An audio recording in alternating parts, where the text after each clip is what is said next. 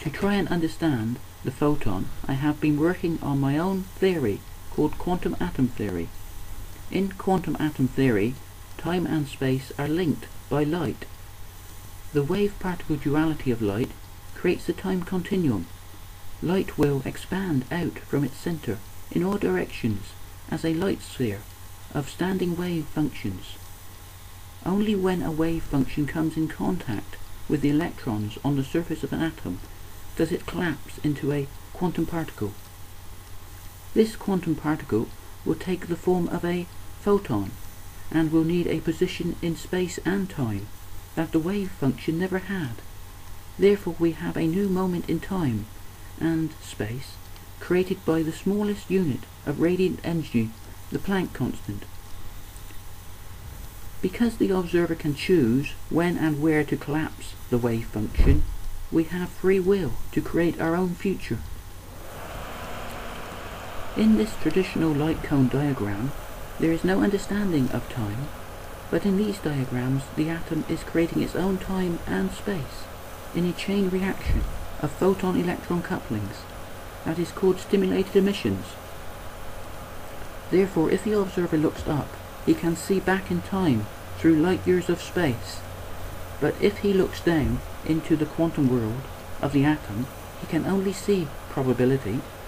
The probability of the uncertainty principle is the same probability that the observer will have in any future event. The polarization of a photon will be set at the creation of its own standing wave function.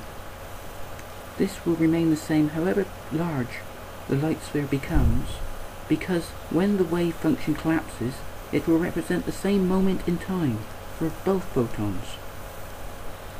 In this theory, light is a universal constant, independent of the motion of the source, because time is being created continuously at the same rate that light moves. In this diagram of an atom, a photon expands through space as a wave-particle function of light. When it makes contact with the electrons on the surface of the atom, the wave function will collapse into a new photon particle and into a new moment in time and space.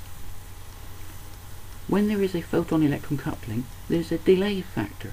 This is why light travels slower through glass and water.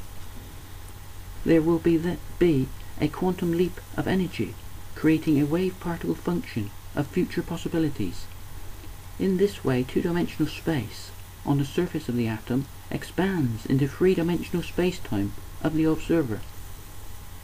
This is very difficult to visualize, but in this oil painting of a geisha girl walking through sunlight, the wave-particle duality of light will collapse as she walks through the rays of light.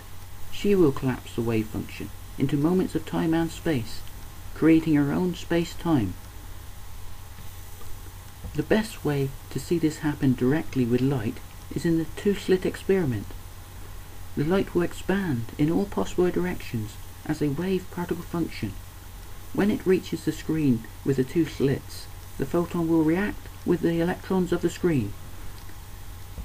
This will collapse the wave-particle duality of the light, creating new moments in time and new quantum particles in space. The part of the wave that does not come in contact with the screen will expand in all possible routes, going through both slits. When this wave-particle function comes in contact with the screen, it will collapse, creating moments in time and quantum particles in the shape of an interference pattern. When the observer tries to determine which slit a photon passes through, the interference pattern will collapse. This is because to observe the photon, we have to create a photon-electron coupling, collapsing the wave function, creating a new moment in time and a new quantum particle in space. Just like in Newton's first law of motion, the interference pattern will continue to maintain its state unless acted upon by an external force. The only problem is the external force can only see one moment of infinity